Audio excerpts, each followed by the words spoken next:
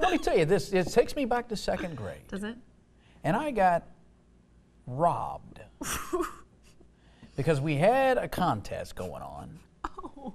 And... Oh, when you said robbed, I thought, God, that's tragic.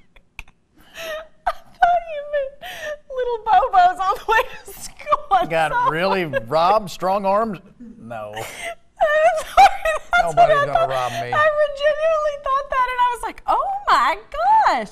You got robbed in a costume contest. No, yeah, I got screwed over because here's what happened. So we line up. Now, my costume is a brilliant piece that I've put together. Okay.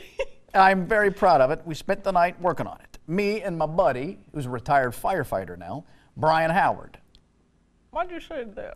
Brian Howard. That's where you say his name. And Where? I made him a horse, and I rode him. And that's true. I was a little cowboy, probably all of 4'1".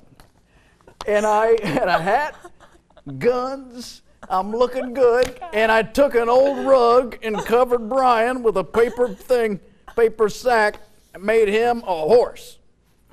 And I'm sitting on him like this, ready to ride, and waiting for my prize, because I know we're gonna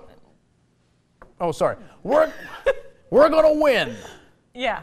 Because we're adorable. I know we're adorable. We're adorable. I'm cute. Yeah, I'm a little cowboy on a horse. How can you not pick me, right? Me and Brian, because we've teamed up. Everybody else is in their Walmart special outfits. Okay. Well, daggone it, if my buddy, Renee Centers, in some gown she's got, flares it out and stands like this and covers me and Brian. And the judge never walked that way and couldn't see us. And I'm like on my horse trying to peek over. Hey, look at us. We're going to win this thing. Daggone it, Renee. She covered us up. And the judges never saw it. They awarded it to some other kid, and we lose out on all the goodies. On all the goodies. Yes.